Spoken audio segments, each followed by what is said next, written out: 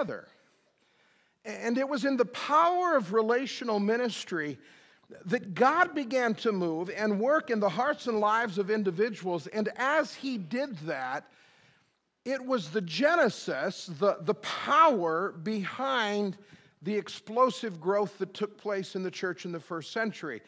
Now, what we're learning from the third world countries today in the area of church growth is this: where churches choose to work together, where the people in the church take responsibility for the work of God in their particular place, where folks say, we're going to come alongside our pastors, our shepherds, and serve with them, God is doing some absolutely amazing things. South America, Africa, the Middle East, believe it or not, the Far East, throughout the Asia-Pacific region, where people are working together and focusing on relational ministry, Acts chapter 2-like things are happening. I don't believe this morning that that is something that is just reserved for those parts of the world. I believe that what God is doing in those parts of the world, he wants to do in a mission area called the USA Canada. I believe what God is doing as he is literally coming on the scene and churches are exploding with growth, I believe he wants to do that here. Case in point, here about almost 6 months ago now, we sent Daryl and Sherry Riffle out to Larned, Kansas. They started their first Sunday with 12 people. This last week, they had a revival Sunday over Wednesday. They had anywhere from 40 to 55, 56 people in attendance every night. God worked miracles in people's lives. They gained 6 new families to their church this week.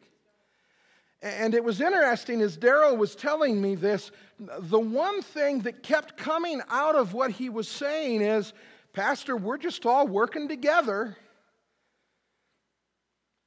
And I heard those words, and I thought about this morning.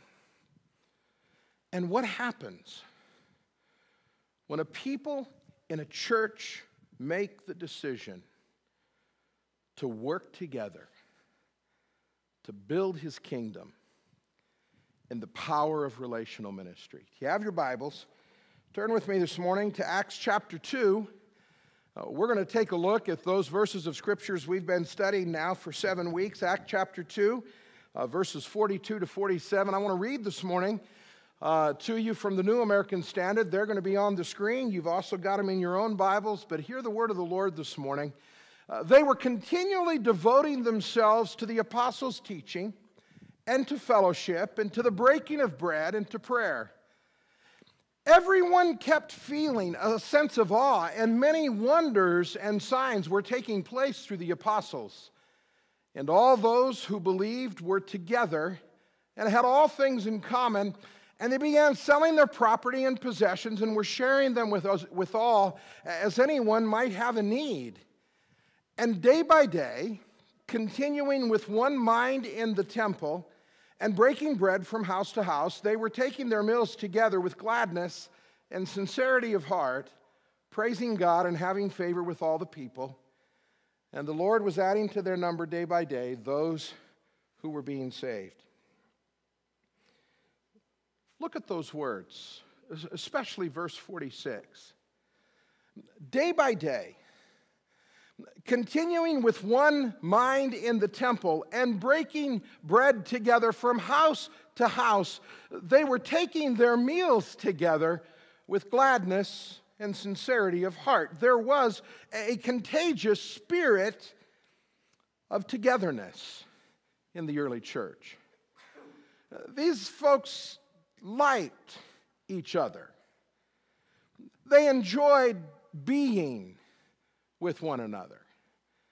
They found ways to put aside their differences. They found ways to to deal with everyone's idiosyncrasies. They laid all of those preconceptions and those thoughts and those feelings aside, and they said, this is a bigger thing than all of that. God's called us together to be His body, the church. And whether it's through worship or through fellowship or in prayer or in any other manner, what has to happen is we have to be together. And in that spirit of togetherness, God did some absolutely amazing things. Now, in the previous 6 messages I've shared with you, we've looked at 6 different blueprints of what God was doing.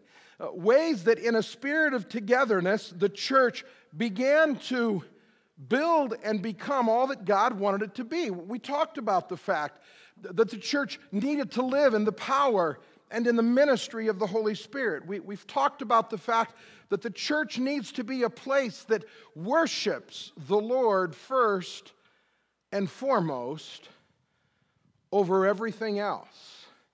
We've talked about the fact that the church needs to be committed to discipleship, that it needs to celebrate who we are in a spirit of fellowship and unity where we are one. We've talked about the fact that the church is transformed through prayer and is to be a place of radical generosity. And in that spirit of togetherness, we've realized over the last 6 weeks that God was doing some amazing things. And all that He was doing finds its fulfillment in this 7th blueprint, I believe, where today we talk about the church being a place of togetherness, reflecting the power of relational ministry. Notice with me once again, Acts chapter 2, verse 46. Day by day, continuing with one mind in the temple, breaking bread from house to house, they were taking their meals together with gladness and sincerity of heart. There is something in those words that I think we in the church today need to get a hold of. The church was not designed to be a place that got together on Sunday and went its own separate ways the rest of the week. The church, from its inception, was designed to be a place where we do life together. That whether it be in worship on Sunday or in a restaurant on Monday, wherever we find ourselves through the course of the week, we share in a spirit of unity and togetherness, and God uses that to build His kingdom. Now, I want you to notice something. If you look at the ministry of Jesus, although He was often found ministering to the masses, to large groups of people, He reserved His most intimate teachings for a small core group of people. First, there were 12, and then He boiled that group down to 3, and then He boiled that group down to 1, John the Beloved, and He poured Himself into those 12 people in a manner that was absolutely unbelievable. Everything He did was designed to develop them, to help them grow in their discipleship and walk with Him, to prepare them to be deployed as ministers of the kingdom in the world. Everything Jesus did was designed to work in a spirit of togetherness, celebrating the power of relational ministry. Here at Salina First, we have always had and have been throughout our history a church that shared the standard of this kind of small group ministry. We've called it Sunday school. And throughout our 80-some year history, we have been a part of a denominational movement that has said we grow best not in a large corporate gathering, but in a smaller, intimate gathering, a core gathering where we can ask questions, where we can talk about insights, where we can learn and understand theology and Scripture, where we can be nurtured in our faith. For us, Sunday school has always been effective. We've used it well. But what if this morning God wanted us to take an intentional step beyond Sunday school? What if this morning God wanted us to move into a focused small group ministry where through careful group instruction and relationships, we not only were enabled to grow in our faith, but also engage in a really powerful way to bring others to the faith through our relationships with them?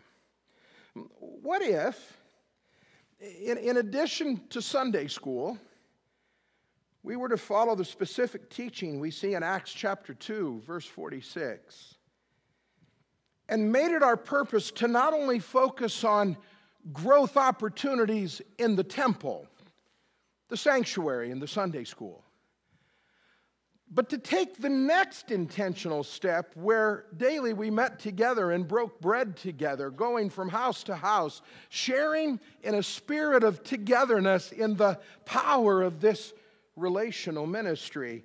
What if we chose to move outside of the church walls and to meet in small groups in our home?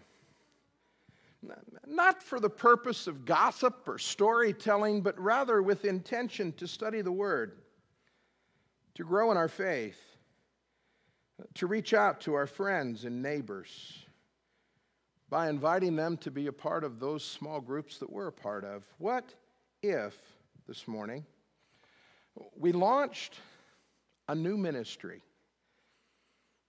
that's called something like Real Groups? A ministry built on relationships, a ministry that focuses on enthusiastic discipleship, a ministry that emphasizes accountability for intentional spiritual living, a ministry that is centered on life application, where we intersect faith with everyday life. What would happen if we said, along with worship and along with Sunday school, we were going to be intentional about developing a new small group ministry where you and I could grow in our faith, where we could ask questions, where we could gain new insight and understanding, and in a very non-threatening way, where we could invite others to come in with their questions and their doubts and find freedom to ask and to inquire in that kind of a relational place. What would happen if we said, it's good to come together in the ministry of the temple, the church, but it's also really good to take it house to house and to recognize that God wants us to work together? What would something like that look like?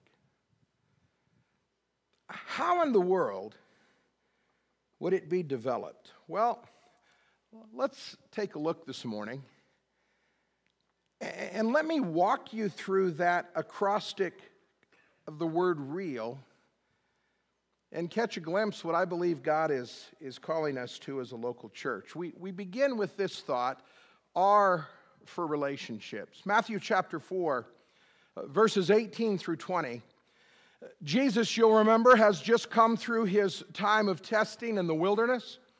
He's been baptized and now is gone out to be tempted of the devil. He has defeated the devil and now is beginning his public ministry. And on the very front end of his public ministry, he starts reaching not to the masses, but to a small group of individuals who he's calling into relationship with him. Matthew chapter 4, beginning at verse 18, we read, "Now as Jesus was walking by the Sea of Galilee, he saw two brothers, Simon, who was called Peter, and Andrew, his brother, casting a net into the sea, for they were fishermen.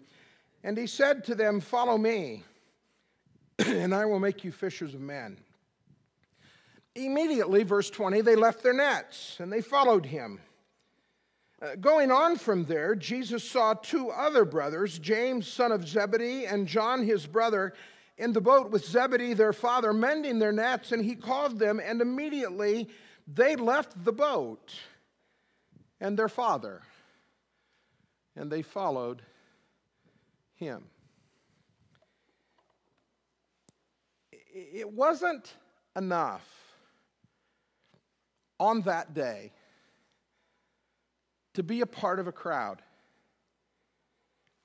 Jesus sought to build an inner circle, a group of followers he could disciple, a group of followers he could develop, a group of followers he could then release or deploy into the world to do kingdom ministry on his behalf. What was at the heart of that call was something called relationship, togetherness. It wasn't enough that they were followers from a distance or seekers who stood listening from afar. It wasn't enough that they were folks who just came on Sunday and sat in a pew. He was looking for an intentionality, a desire to engage, a relationship to be a part of. And he called them. And they stepped out of their world into his and became a part of something absolutely amazing. When the church practices what Jesus modeled in developing relationships, two things always happen. First of all, faith is reproduced. That's evangelism. People have the opportunity to come in, ask questions, find answers, and give their hearts to the Lord. That's evangelism. But they also grow in their relationship with Christ. That's discipleship. And if we understand anything, we understand that those are the two things that the church is supposed to be about. Evangelism, reaching the lost, and discipleship, growing up the found. And that's the purpose of real group ministry. Let's take a look, secondly, at the letter E. E for enthusiastic discipleship. Look for a moment with me at Matthew chapter 4, verse 20 and verse 22. You remember that Jesus has said, well, I want you to come and follow. And verse 20 says, immediately Peter and Andrew immediately left their nets and followed him, for they were fishermen. Verse 22, James and John, sons of Zebedee, immediately left the boat and their father and followed him. Obviously, there was something they saw, something they heard, something they understood, something that attracted them to respond to this Galilean teacher. And I would suggest this morning that what it was the way Jesus lived his life. He was enthusiastic. He was excited. He didn't have some kind of ho-hum religion where he just had this blank stare on his face and this kind of forlorn look that said, I'm so holy, just ask me how holy I am. Instead, he was excited about life. He recognized the potentials and the possibilities of what God could do with a life wholly yielded to him. And that vibrancy, that enthusiasm became something that attracted these people. Why would you leave your profession? Why would you walk away from your father, the family business? Why would you step out to follow a Galilean preacher unless there was something about him that drew you? I'm convinced the church thrives in a spirit of enthusiasm. You've been in churches that didn't have enthusiasm, haven't you? Where it was just kind of dull and dead and lifeless and made you feel like you'd gone to a funeral instead of the house of the Lord. You've been there. So have I. Sometimes, to be honest, I kind of feel like that around here. But I don't think that's what God's looking for. He's looking for an enthusiastic discipleship that says, I'm so glad that Jesus has changed me. Jesus wasn't caught up in a stuffy or staid churchmanship. He wasn't one of those holier-than-thou kind of people who looked down their nose at everybody. He engaged people. He enthusiastically welcomed them and drew them in. And what we see most is that he was alive and lived life enthusiastically, and the way he presented and reflected faith was contagious. People wanted what he had to offer. What about you and me? Do folks want what you and I have? Or when they see us coming, do they quickly move out of the way? How do they respond?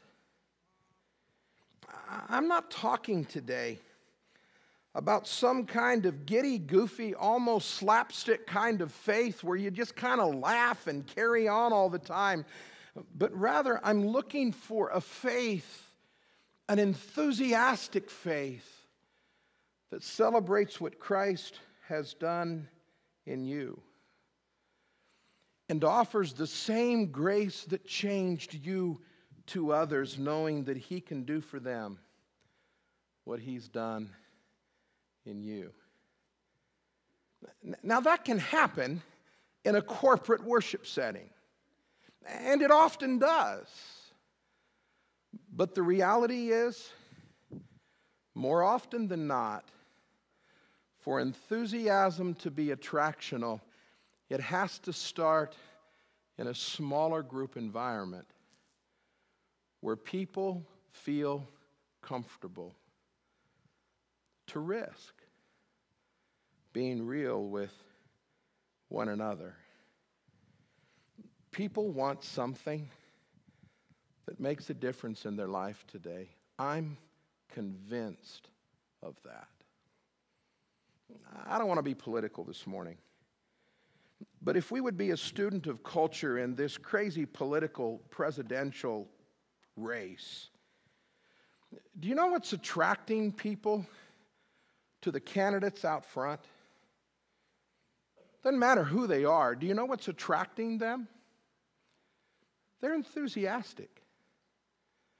And they're offering something to the world, at least in words. Whether they could ever deliver, who knows? And God hope they won't in some situations. But that enthusiasm and the thought that it could be different is attracting people. And I would suggest this morning that ought to be what happens in the life and ministry of the church.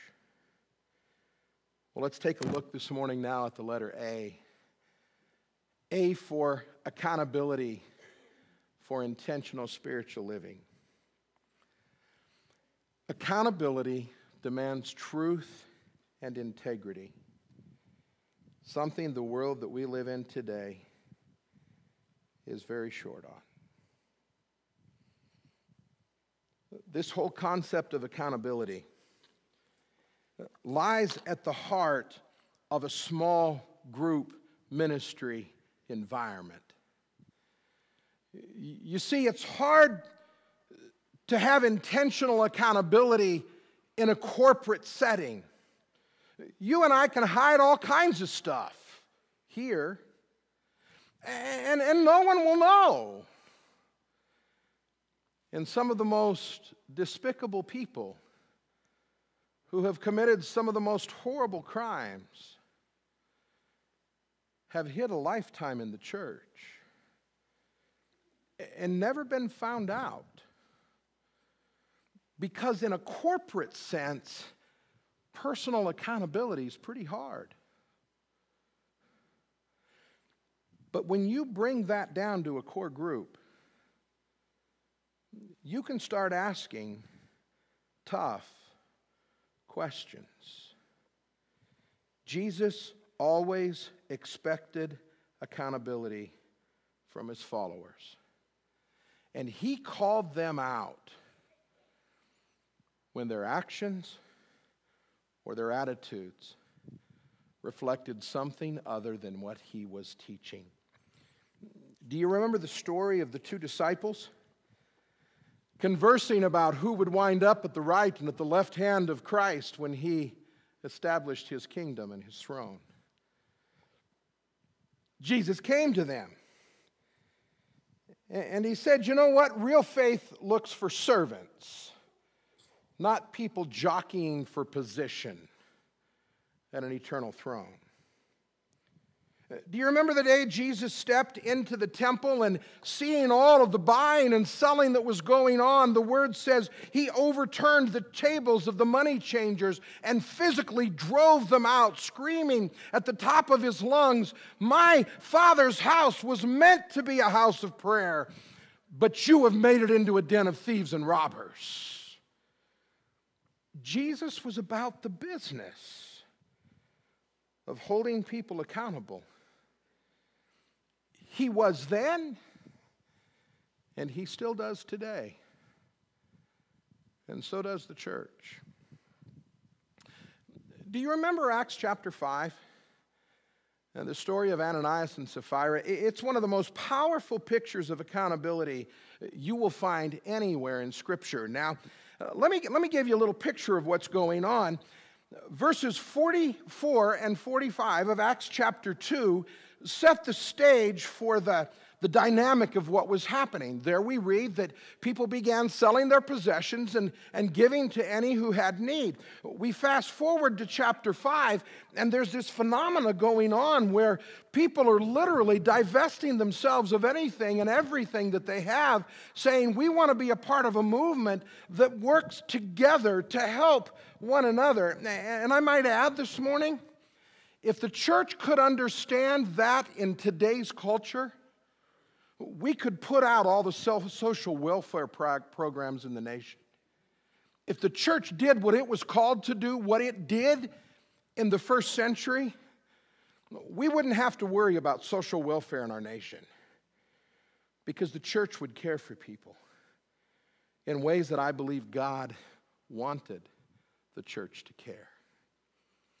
But along comes this man named Ananias and Sapphira, and Acts chapter 5 tells their story.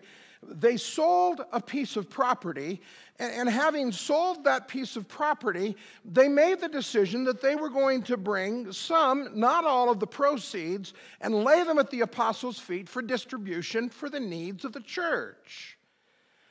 Now, on the front end, I want you to hear what they did was good.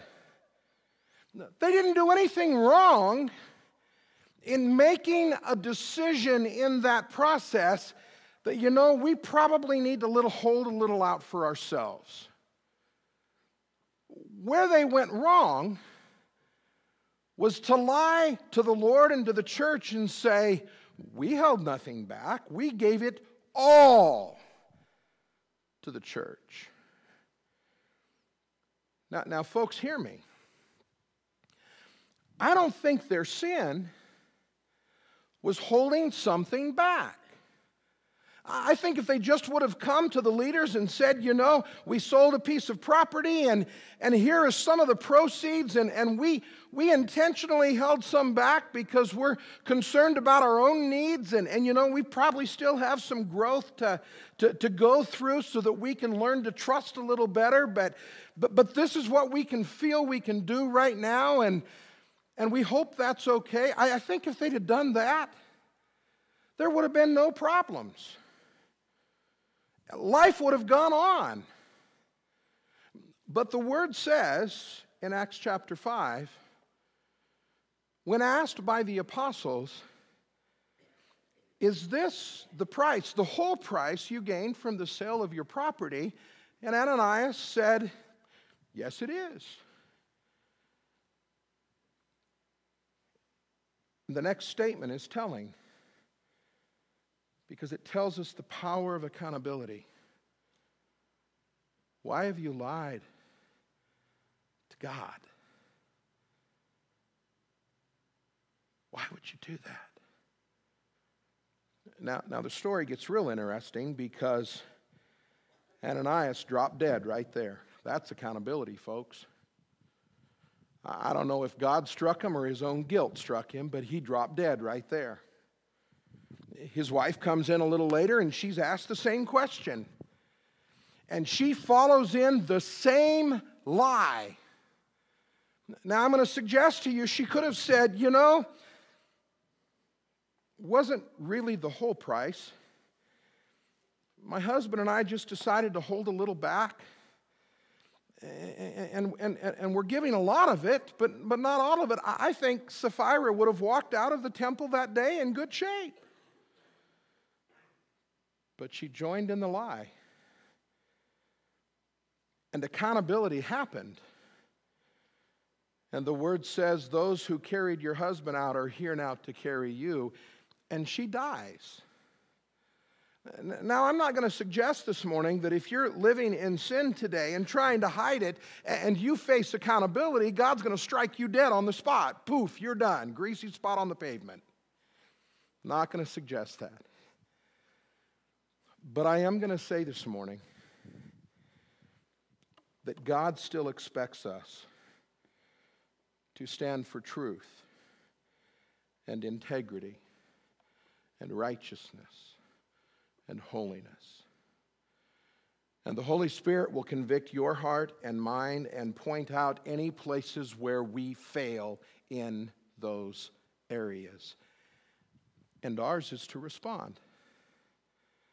Now, how in the world does that work in a small group ministry? Well, we're accountable first to God and then to each other in the lives that we live.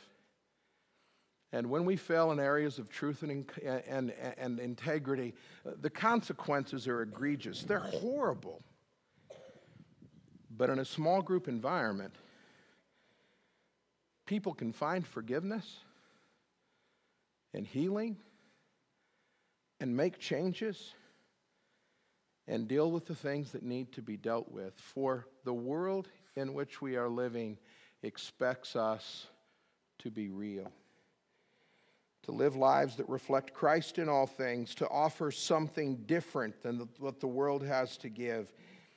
And that only happens when, as a part of living out our faith, we hold one another accountable. Well, let's take a look at the last letter, the letter L, for life application, where we intersect faith with our everyday lives.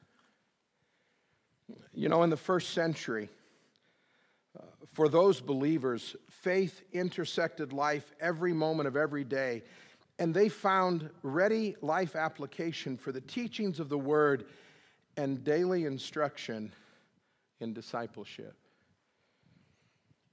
They were looking to live it out.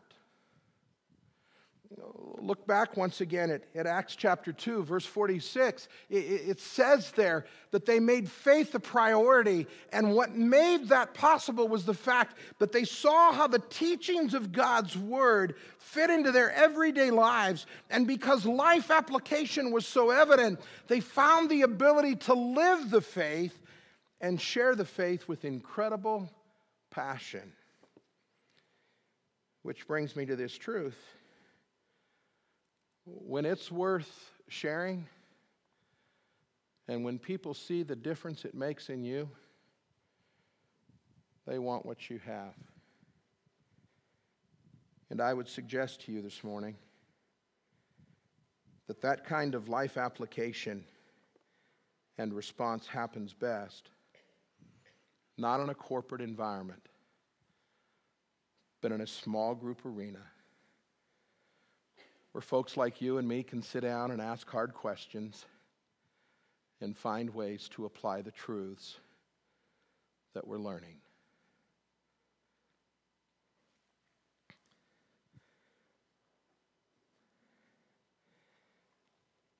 My responsibility as your pastor,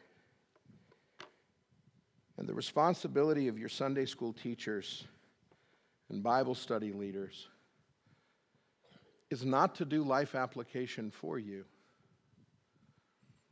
Our responsibility is to present you with information, opportunities for growth. Your responsibility is to take that and do something with it. A part of real group ministry is a philosophy, a design philosophy, where we're going to begin with what's called sermon-based small group ministry, where we take the sermons that are preached, we write a curriculum from them, where you and I can ask questions of the things we've heard and studied in the Word, and where we can dialogue and look for life application of everything that we're learning. I wish that could happen in Sunday morning in a church. I wish instead of leaving here on Sunday morning and going to Sunday school, I could just pull a stool up and say, okay, what are your questions? Let's just dialogue for a while. But you know as well as I do, that won't work in a large group environment. People aren't comfortable. Folks will think my question's stupid. I'm too embarrassed to even ask it. But you get into a small group environment where you have the opportunity to wrestle with life application in God's Word, and amazing things can happen. Growth can take place.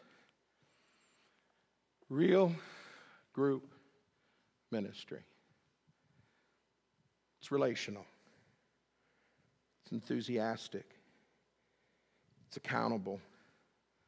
Focuses on life application. It's coming to First Church. And my prayer is that when it comes, probably in a month or two, and you have opportunities to engage and dive in, my prayer is that you'll say yes. Sign me up, count me in.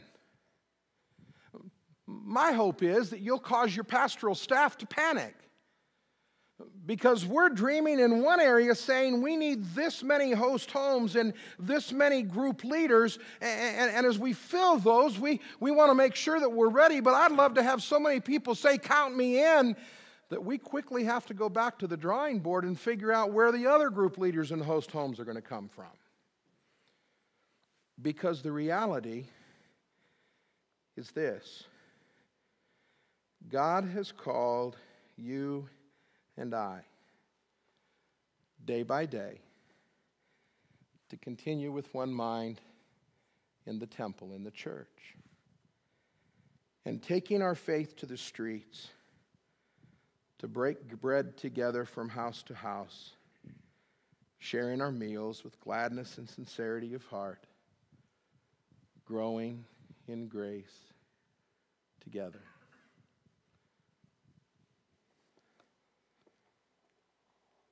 Are you interested? Is it something you'd like to be a part of? When the stage is set, let me invite you to plug in. Pastor James is going to come and close our service in a word of prayer today. Thanks for worshiping with us this morning. I invite you to enjoy Sunday school and come back tonight as we worship once again at 6 o'clock.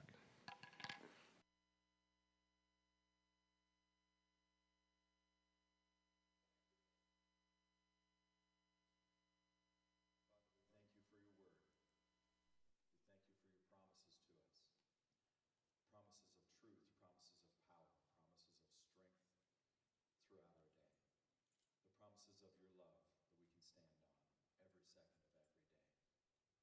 We ask, Lord, now that you be with us throughout this week, that we can remember to grow in a relationship with you. That when we find opportunities to do so, that we would immediately and without delay follow your leading, enthusiastically